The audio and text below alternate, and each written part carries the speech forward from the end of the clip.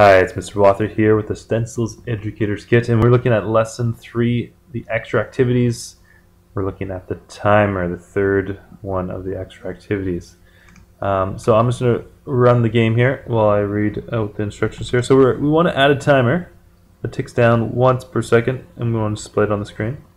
When the timer reaches 0, we want to reload the scene.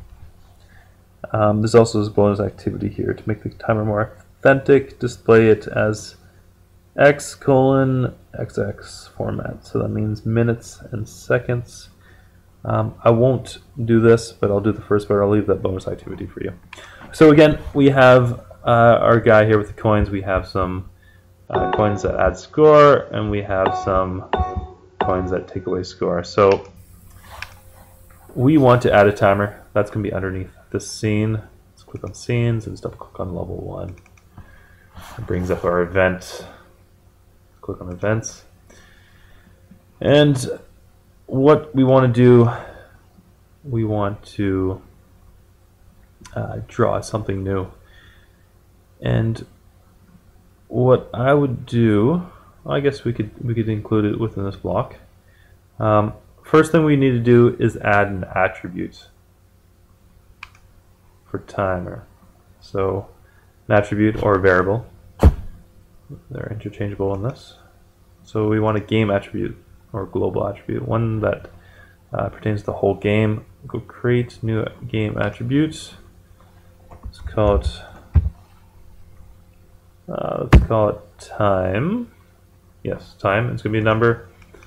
And our time, for testing purposes, I'm just going to leave it at, let's go with 5 seconds. Or a value of 5 rather. Okay, so what do I want to happen? I want for every second, I want my time value to go down 1. So I need to actually add a new event.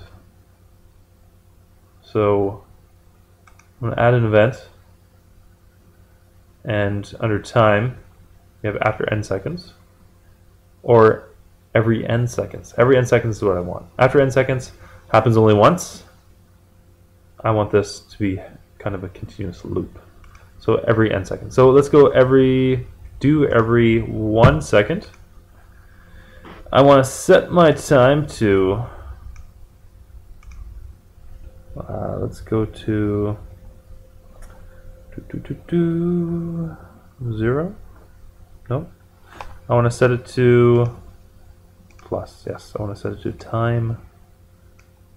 Take that off, sorry. My bad. Minus.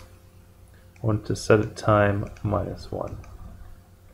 So just like we did with the negative coins, set it time -1.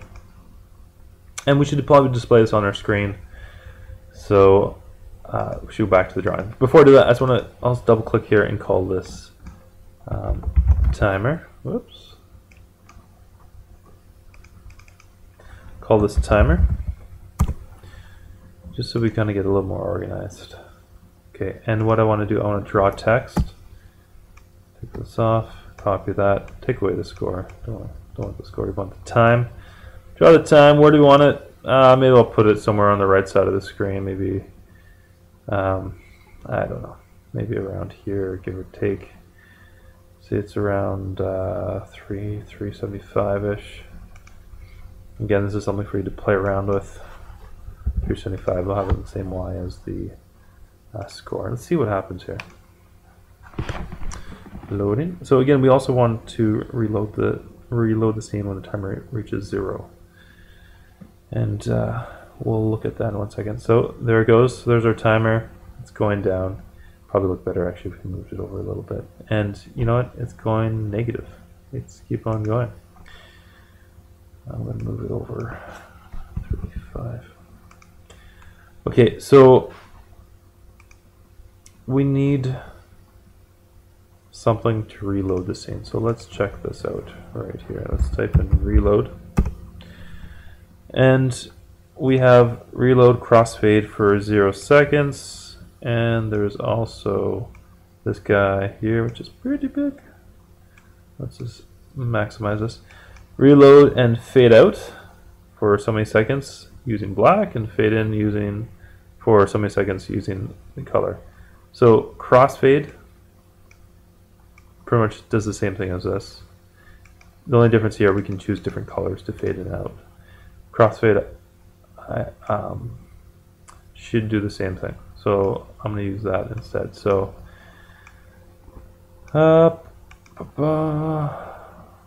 doing updating.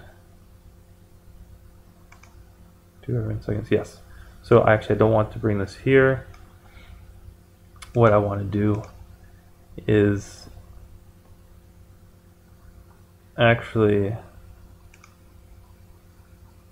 when updating, make a new event and call this reload.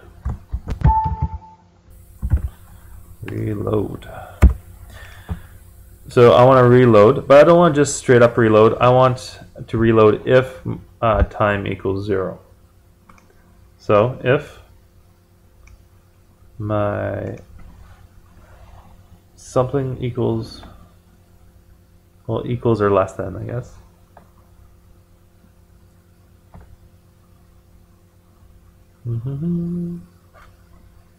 Equals or less than. Time is equal to or less than. That's this one here. And I want my attribute, take my time. If time is equal to or less than 0, reload and crossfade for, let's just go for 1 second. And let's see what happens with this. Loading. So when you run this, think, I wonder what's going to happen. Is there something here that I'm missing? So around, oh, so we see it reloads, but I'm negative, so it keeps on reloading. Keeps on reloading. So I need to reset the timer, and maybe you want to reset score. That's just something to think about. So you probably want to go back here and set timer to. So timer to back to 5 seconds. If you want the score back, to go back to 0, then you might want to do that as well. And let's try that out.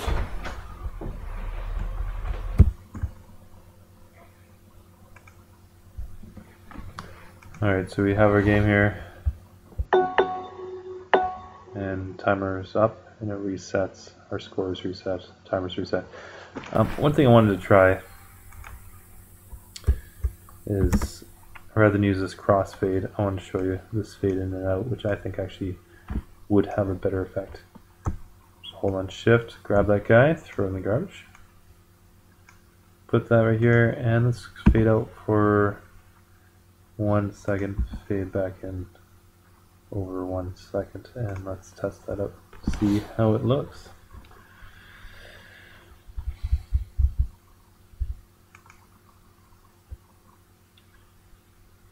And I think that's about it. Let's test it out. So we see it fades out, fades back, and we also notice the timer. I set to 5, but when the scene gets reloaded, it goes to 4. That's because it fades in at 1 second. Maybe you could change around, put it to 0, put it to 1/2, something like that, or just change your timer to something more substantial. So thank you for watching this video. Again, what we did, we added a timer, and we did that within our level under events. We did a timer, made a attribute called time, which we could set the initial value, and every second we drop the time by 1. And then also within the drawing tab, we just drew our time onto our screen using the XY coordinates.